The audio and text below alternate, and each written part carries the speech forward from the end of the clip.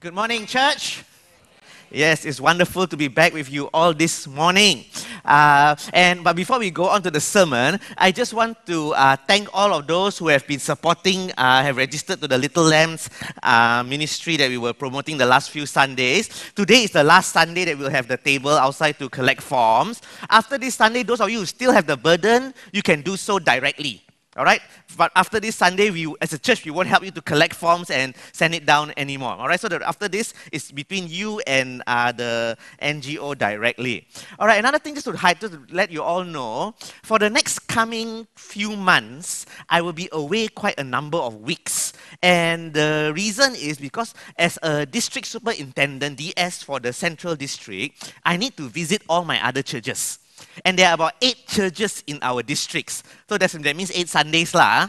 So I've been doing that the last month. And for the coming months, there'll be a few more weeks that I have to just go around and pay my visits to the district churches. So you won't be seeing me in church for a couple of weeks every month.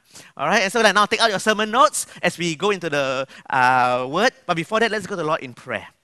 Wonderful Jesus, wonderful Savior, mighty God. Lord, we give you all the praise, all honor and all glory. And Lord, this morning, once again, we ask for your Spirit to come and just open our hearts, Lord. Open our hearts to hear from you what you want to say to us about our lives today. We just commit this time unto your hands. In Jesus' precious name we pray. Amen. Today, we want to look at a life of another character in the Bible. And that character is Judah. Now, I know most of you may not know the person Judah. We always hear the name Judah. We hear Jesus as the Lion of Judah and all things about Judah, but we don't really know who Judah is. All right, so this morning we want to look at Judah. And Judah is basically the son of, Abraham, Isaac, and Jacob, right? Jacob had 12 sons. Judah was one of those 12 sons. All right, and so Judah was a scoundrel. All right, if you look, the Bible starts off with Judah as a real scoundrel. You know the story about Joseph, right? Jacob had 12 sons. The younger son, Joseph, the father loved Joseph so much, and the brother all gang up and killed Joseph. Correct? You know the story, right? They gang up, beat him up. Okay, they didn't kill him lah. They wanted to kill him. But in fact, actually, the brothers wanted to kill him. But Judah was the guy with the smart aleck there, the big scoundrel. He said, hey, wait. We beat him up already. We kill him. No value leh. Let's make some money out of him. Go back to Genesis 37. Let me read to you. So Judah said to his brothers, what profit is there if we kill our brother and conceal his blood? Come, let us sell him off to the Ishmaelites. All right, so the guy with the smart idea to sell Joseph off to become a slave was Judah. Judah was a big scoundrel. And not only that, when the father was mourning, when they came back and tell the father, oh, your son got eaten by wolves or dogs or cats or whatever was eaten up, then the brother was crying there, was mourning for years. You know what Judah did? Judah went and party. He went away from the father, went traveling, went having party and enjoying his life. And when he was partying, he got married. He got married to a Canaanite woman, someone who was not, that God said don't get married to. He got married to the Canaanite woman and he visited prostitutes. He did all sorts of things. But at the end of the book of Genesis, when you come to the end of the book of Genesis, something different happened. You see, Jacob had 12 sons, right? Joseph died, or missing lah, and he had a younger son named Benjamin. And at first, last time, he used to love Joseph, the favorite son. But after Joseph disappeared, he now loved Benjamin as the favorite son. And something happened at the end of the book of Genesis. That when Benjamin's life was threatened, when Benjamin's life was at risk, Judah, the brother who was willing to sell off his other brother, the one who couldn't care less, was partying, actually stood up to defend that younger brother now, Benjamin. And not only stood up to defend, he actually offered his life in exchange for this young brother, Benjamin. And at the end of Jacob's life, the father's life, when he called all the 12 sons together, okay, some of them are scoundrels, right? And many of them are still scoundrels.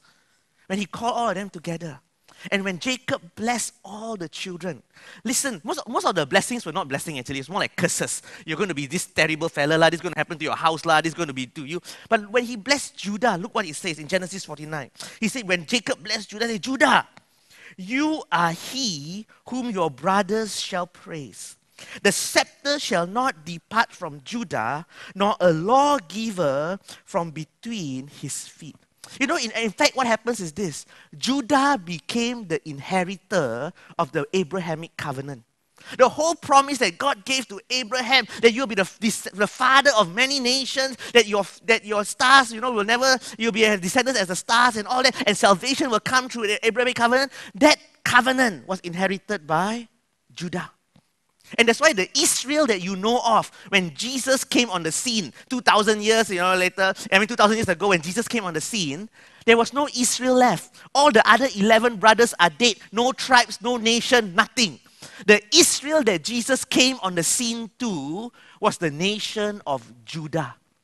The descendants of Judah. No other 11 brothers gone, wiped out, no more. Only left Judah. And Judah is what we call, God is the Lion of Judah. How did Judah became from such a scoundrel, became the inheritor of Abrahamic's promise? In fact, you look at the genealogy of Jesus. Matthew chapter 1, it says this, the book of the genealogy of Jesus, the son of David, the son of Abraham. Abraham begot Isaac, Isaac begot Jacob, Jacob begot Judah and his brothers.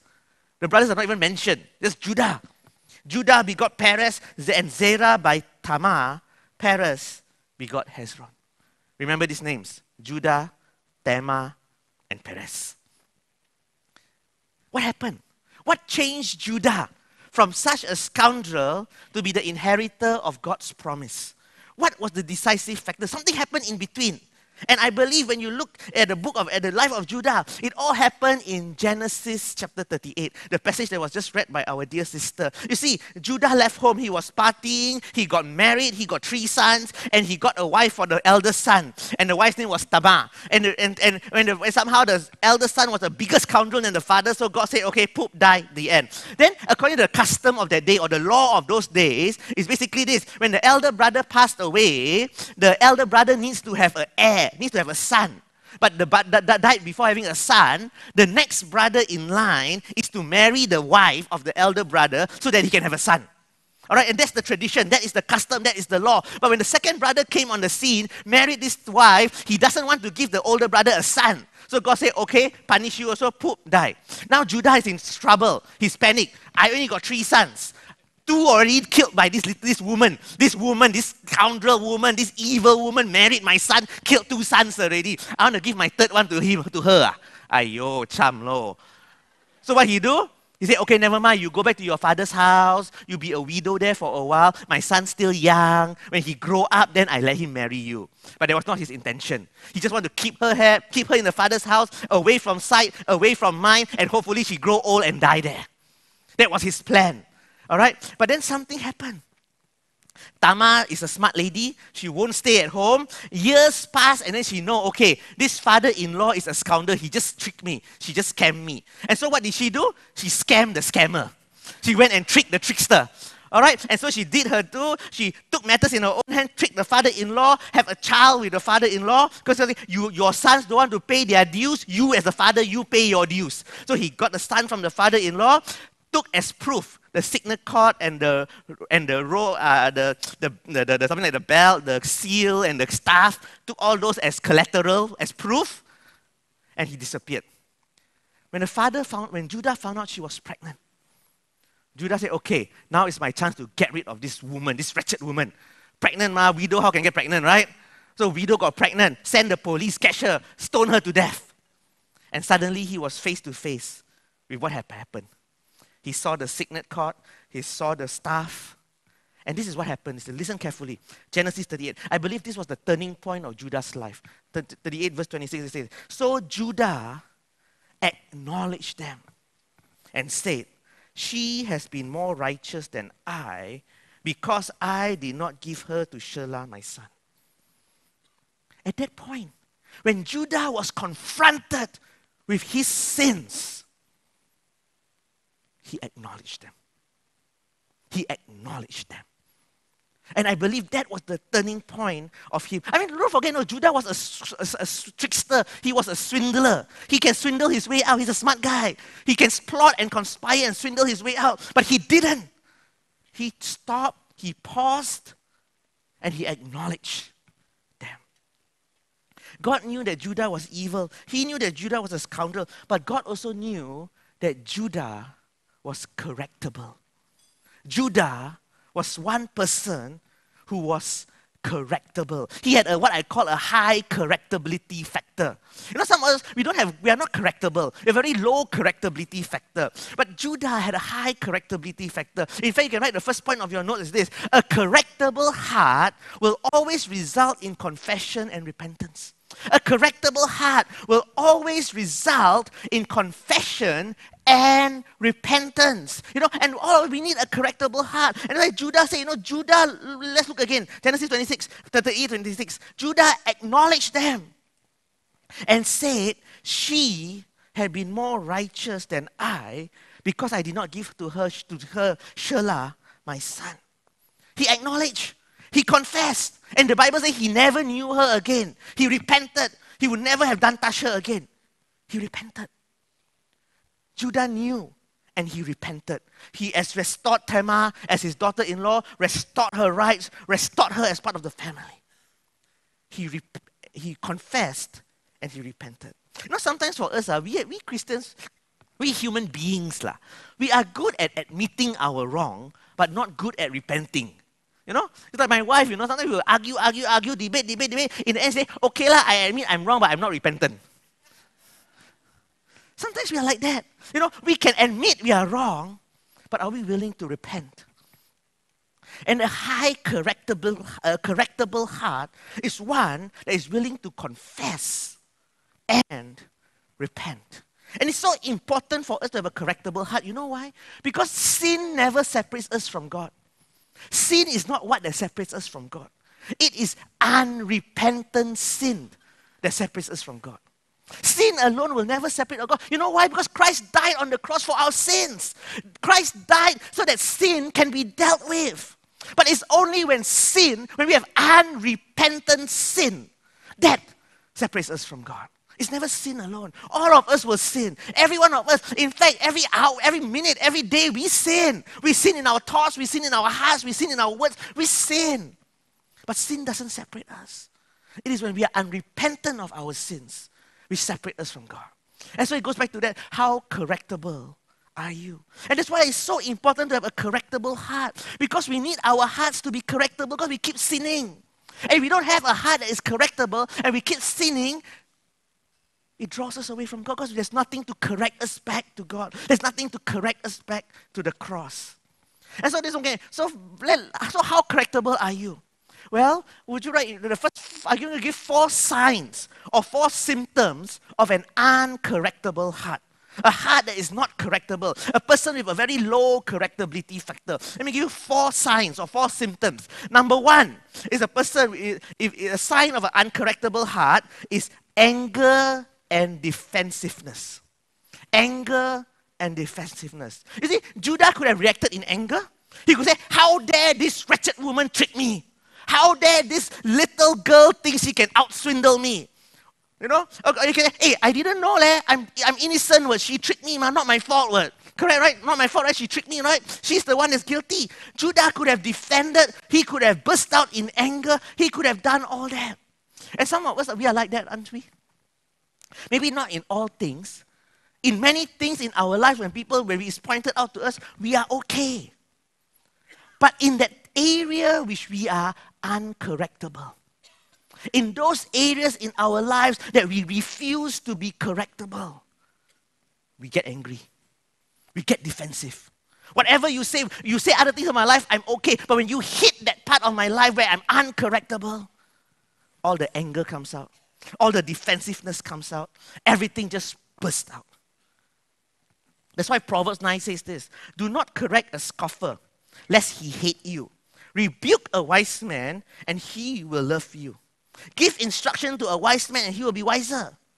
Teach a just man, and he will increase in learning. In other words, what separates a scoffer, a wise and an unwise person, is how well you take instructions.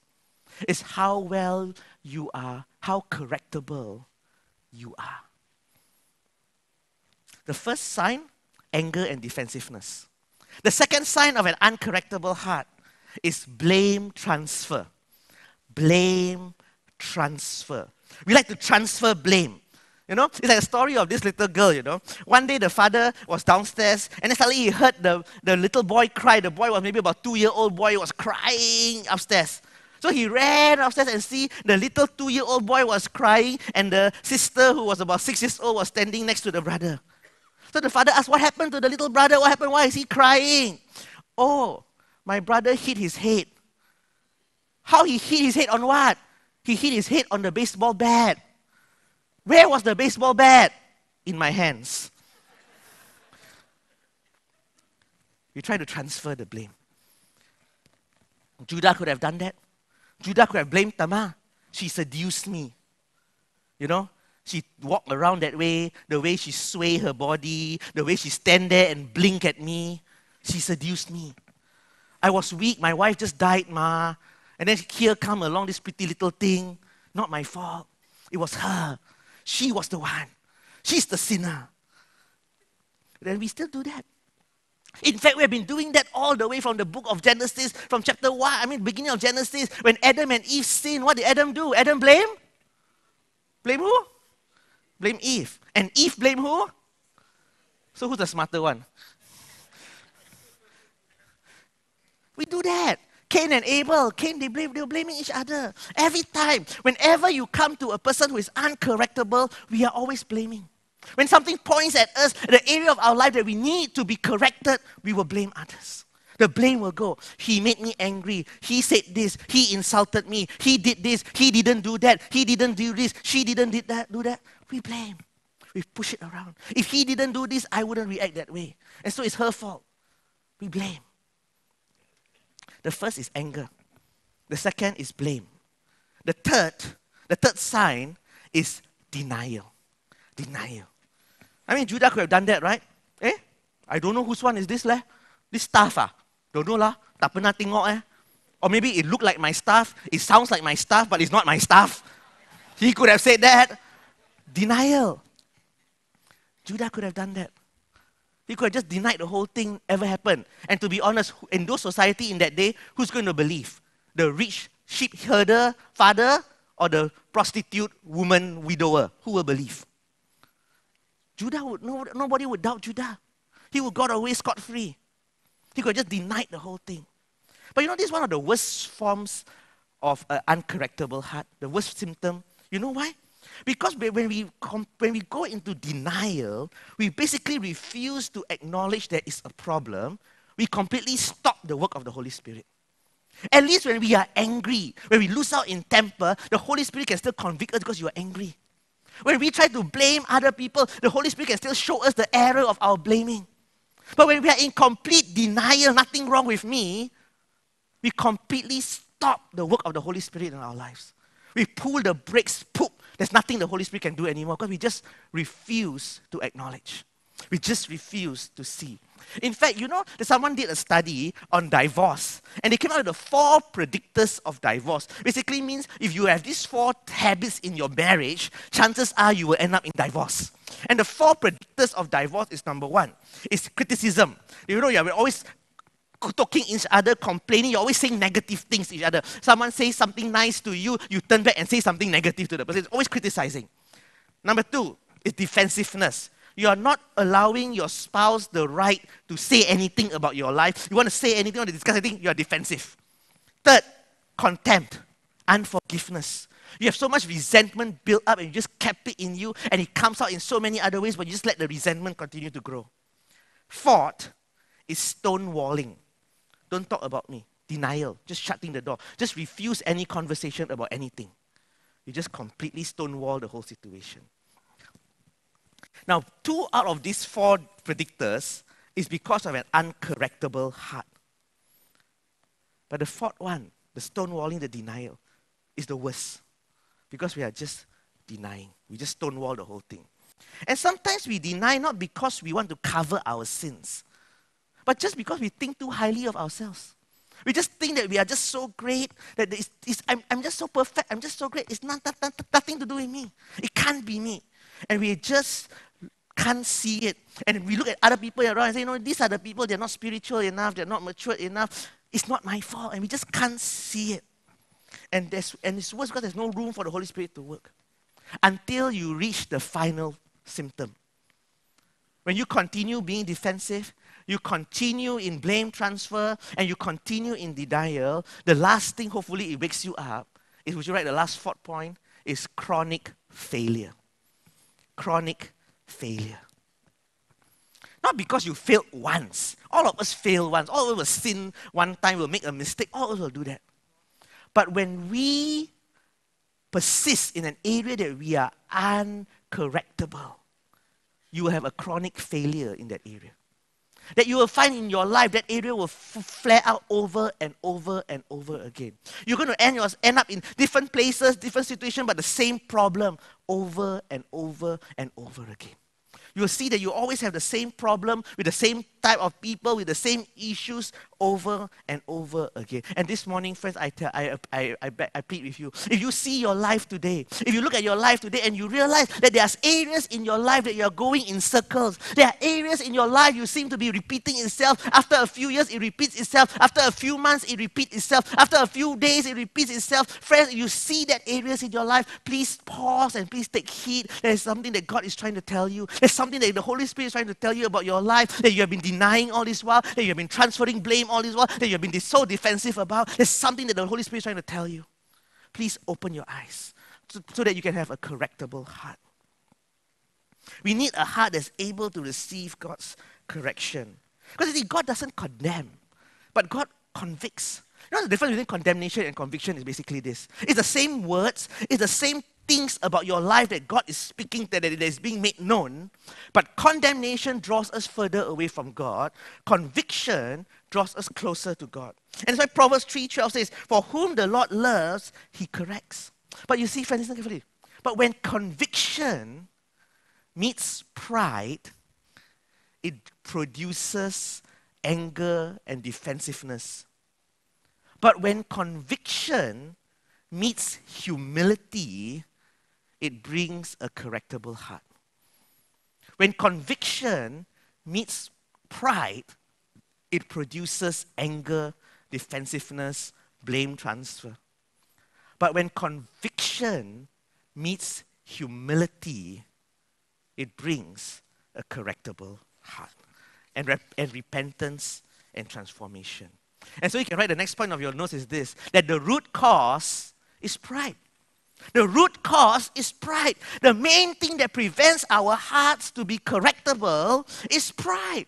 And that's Satan's strategy. You see, before you became a Christian, before you come into Christ, Satan's strategy is to condemn you. You are worthless, you are useless, you are not good enough for God. God will never love you. God don't care about you. The world hates you. That is what Satan's strategy is. But when you become part of the family, when you enter into Christ and when you come into the family, Satan's strategy is now different. Satan's strategy is, oh, you are so good. You are so holy. God loves you so much. Just continue the way you are because God loves you so much. You see, Satan changes strategy. And when you are now in the family, the strategy is simple. The strategy is make you think so great about yourself, think that you are so loved by God, you are so holy, you are so righteous, that you don't even see how uncorrectable we have become. And so, friends, the root of it is pride. And Satan has been using pride all this while. And that's why the Bible, there's this English saying that says, the eye cannot see the eye. You all know the saying, right? The eye cannot see the eye. You try to see your own eye? Can or not? Can you see your own eye? Even you try to cross your two eyes together, can you see the other eye? The eye cannot see the eye. And many times, that's what pride does. Pride is like that. We just can't see our own eye. We can't see ourselves. We can't see the things in our lives that we need to deal with. Even when it's pointed out to us, we can't see it and we get angry, we get defensive, we blame it away, we deny it. Because the eye can never see the eye because of the pride in us. So what's the cure? Would you write the next point on your notes? The cure is to make godly commitments. Godly commitments. You see, we live in a society today that don't like commitments. For somehow, it's a lie of the enemy that we say if we make a commitment, then now we are bound by it. We are tied down to it. And that's why in the West, especially today, young people, they don't like to get married. They say, why must I do a commitment, go to church, make a vow, make a covenant? No need commitment. Just live together, have children, have a family. We have freedom. But do you know something? That commitment actually, of course, godly ones, actually keep us secure. Because you see, when I make a commitment to my wife, that I will love her until the day I die. And that's a commitment. And because the commitment is there, whether I feel like it, when there were days when I just feel so frustrated, when there are times that I just want to give up, there are days when my emotions are just so angry and frustrated, the commitment is what that holds me down. Why? Because I made a commitment. I made a commitment. Same thing in our faith. When we made a commitment, even though there's a pressures in the world, even there's a temptations in the world, and there are things trying to pull us away from God, no, because a commitment has been made. It holds us. And sometimes we think that making commitments bind us, control us. No, it actually frees us.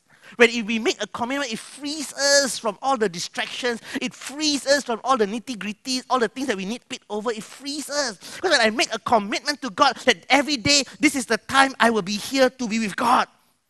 That even though it's going to cost me a bit of money, doesn't matter because that's the commitment I've made. Even if it's going to affect a bit of my business, doesn't matter because that's the commitment I've made. Even if it's going to affect my TV show, doesn't matter, this is the commitment I made. It frees me from all the other things that will distract me because that's a commitment that I've made. And we need to make commitments. But not just any commitments, godly commitments. Godly commitments. Because when you make godly commitments, it frees you from the distractions and keeps you focused. And so what are the godly commitments we need to make so that we can have a correctable heart? A heart that can deal with our pride so that we can have a correctable heart. Would you write with me on those 2 commitments that we need to make? Number 1 is a daily heart check. Begin with a daily heart check. 2 Corinthians says this, 13:5. Examine yourselves as to whether you are in the faith. Test yourselves. You see, friends, we need to examine ourselves daily. Daily. You see, sometimes sometimes we like to just read the Bible and do a bit of examination once in 5 years. It doesn't help. It doesn't help, because you see, my dad, he passed away a couple of years back. He had this, he was about, I don't know, I think after about 60 plus or above, and all of you old people here, when you cross 60 or 50, you have to go for blood sugar test, cholesterol test, high blood pressure test, every 3 months, every 6 months, something like that, right? And my dad, I think it was every 6 months he has to go for all these tests. And this is what he does. For 5 months, he will eat like nobody's business. He will enjoy his life. And the 1 month before the blood test, he will say, okay, that's the time he will eat all the oats, he will fast, he will do everything very quiet for that 1 month. Go for a blood test, poop, results so good. The next 5 months, enjoy his life. Why? Because the blood test is only once every 6 months. And he got away with it. By the way, he didn't die because of diabetes or cholesterol or heart attack. All right? But you see, but when we do a daily heart check, a daily check, it affects us. Because every day, I made a commitment to God that I'm going to come before the Holy Spirit every day. I'm going to let the Holy Spirit speak into my life. And I may not like it at first. I may resist what the Holy Spirit say. I will come and the Holy Spirit will say, I got a problem with anger. I don't care. Okay, forget it. I ignore. But tomorrow when I come back again, the Holy Spirit says again, I got a problem with anger. Okay, I ignore. When I come back again, you try to do that for 6 months. You think you were going to ignore. You try doing that for 1 year. And every day the Holy Spirit is saying, this is an area of your life you need to deal with. This is an area you need to correct. You think it's going to make a difference? It will. And that's why we need a daily heart check. We need to come to the Holy Spirit daily. And that's why the Bible tells us in Psalms 91:3, search me, O God, and know my heart. Search me. And Psalms 51 says, create in me a clean heart and renew a steadfast spirit within me. But isn't good enough, we know the God standard already, ma. After all, we have been Christians for so long, we know how to be a good Christian word. Why do I need a daily heart check? Well, because you need to make sure your standards are right with God. I mean, we all have different standards, right? I mean, example, I will ask my children to clean the house. There's a standard. And when my wife cleans the house, it's a different standard. Right? Because we all have different standards. Same thing with God. You know, in our life, when we try to live our lives without the daily heart check, we fall to our own standards of life. But when we come to God daily, when we come to the Word of God daily in our quiet times, not just a casual reading of the Bible, when we come to the Word of Lord daily and let the Holy Spirit speak through our lives, to our lives through the Word of God, there's a daily heart check going on. But it's not enough. That's not enough. There's a second commitment that we need to make. Because when we have an uncorrectable heart, we will push back whatever the Holy Spirit says, or we can even twist the Word of God in such a way that we'll never see what we want to see. And that brings us to the second thing that we need. The second godly commitment that we need to make is to be accountable. To have people in your life that you are accountable to. You know, friends, we need, I said, the eyeball, you cannot see your eye, cannot see the eye. You can't see your own eye. But everybody else in the world can see your eye. You need people in your life that can speak into your life. You need to have people in your life that you will be accountable to. The classic example is that of David. You know, David, he was a man, the Bible says, a man after God's own heart. Was he a sinner? Yes. Was he a murderer? Yes. Was he a rapist? Yes. Was he a scoundrel? Yes. He was everything above and worse than Judah. But like Judah, he had a correctable heart.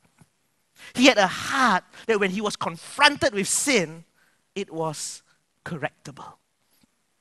The classic story was David and Bathsheba. You know the story, right? David went, saw a girl, took the girl to his home, got the girl pregnant. Then the husband is going to come now. What's he going to do? He murdered the husband. Right? You know the classic story. And what happened after that? In 2 Samuel 12. Then the Lord sent Nathan to David.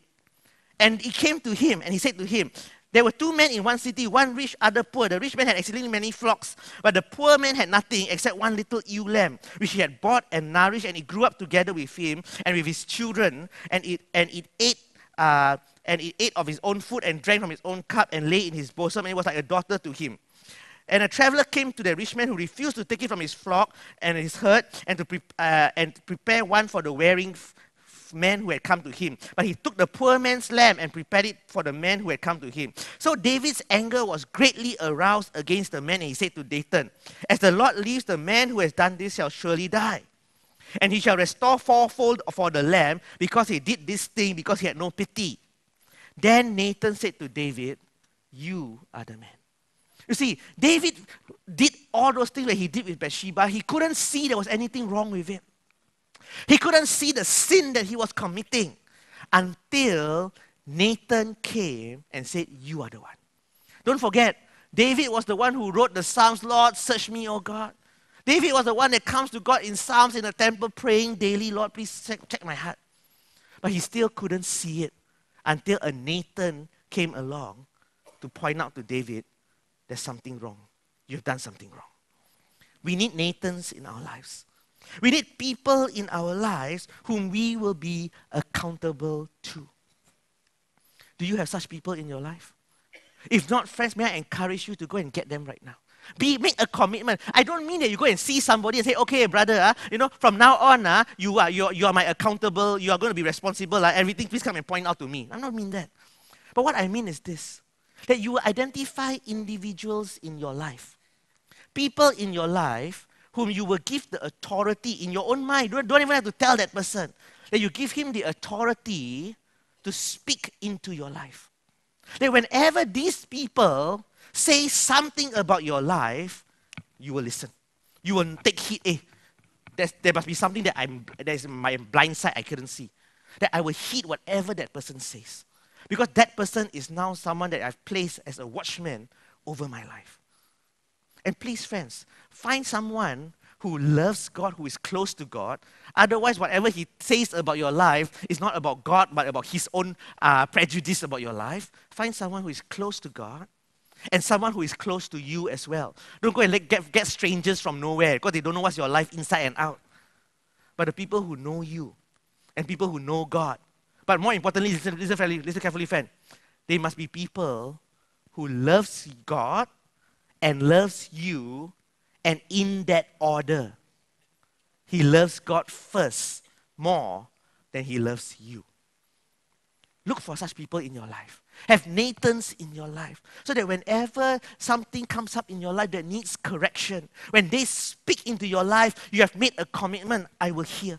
That when even though I don't like it, even though I think he's wrong, even though I despise everything he just said, I made a commitment, I will listen.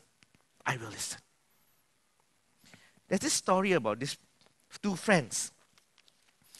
And they decided to become accountability partners one day. It's supposed to be a true story, I don't know. Their name was Paul and William. And they were in church and they want to become godly men. So they said, let's be accountable to each other. And they decided to do that. And one day when Paul was talking to William. And Paul said, I really struggle with profanity. I always sometimes just will blurt out something and curse someone and say all those 4-letter words. Then William said, okay, we are accountable. Let's watch each other. Every time you say that, you put $10 into the offering bag. You say, okay, no problem. So the first week they come to church, how much must you put? Oh, I have to put 100 ringgit because I cursed 10 times. But somehow maybe Paul, quite a rich fella, 100 ringgit never stopped him. Next week come back again, 150. The following week, 200. The next week, 300. Rich guy, no problem. Then William said, okay, I think we need to change strategy here. Next week you come, you tell me how many times you curse. But it's not, you don't have to put anything in the offering bag anymore. So next week he came. How many times you curse? Oh, I cursed 15 times today. Then this is what William did. Okay, you cursed 15 times. He took 150 and put it in the offering bag. Paul, I said, hey, what are you doing? No. That is the accountability partner. Next week, Paul came back again. How many times you curse? 8 times this time. And William put $80 into the offering bag. Next week, Paul came again. How many times you curse? 80 again. William put another 80 in the offering bag. There was no 4th week anymore. Because Paul could not stand seeing someone else pay for his sins. And that's what accountability partners do, friends. When we have people to walk with us, to deal with the areas of our lives that need correction. And we need it because we just can't see things on our own. We need people who would correct us. At the end of the Judas life, everyone makes mistakes. But how correctable are you? At the end of Judas' life, God was able to redeem it all.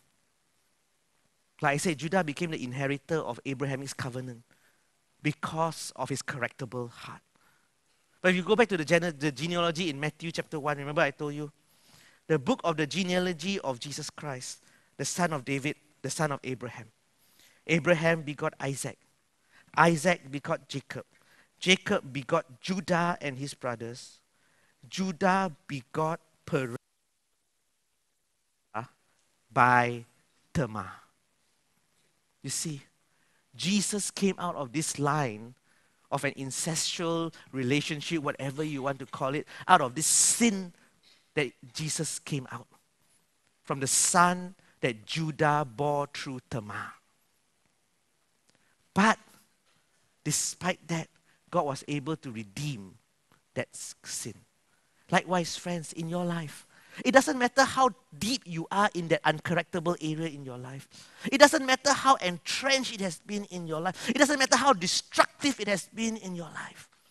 But when you are willing to be correctable, when you are willing to be corrected, God can redeem even that mistakes, even that sins, even the fruits of that, God is able to redeem. But only if we are correctable. Let us pray. Wonderful Jesus, wonderful Savior, mighty God. Lord, we give you all the praise, all honor and all glory. And this morning, once again, we ask for you to speak to us, Lord. As we prepare ourselves to come to the communion table later, Lord. Lord, may you just search our hearts this morning. And show us the areas in our lives that we are uncorrectable. The areas in our life where we just refuse to listen to correction and we just refuse to do anything about it. And Lord, because there are such many areas in our life that we just can't see, Lord, would you just raise up Nathans in our midst right now? Not Nathans who choose themselves to be Nathans for us, no. But people in our lives whom we will appoint as Nathans in our lives. People whom we will be accountable to. Our spiritual elders, our pastors, our small group leaders. People in our lives whom we will choose to be accountable to, Lord. Lord, I just commit all of us unto your hands. Even as we partake of communion later, you reveal these people in our lives that we need to make them accountable, to be accountable with. Lord, just commit all of us unto your hands. In Jesus' precious name we pray. Amen.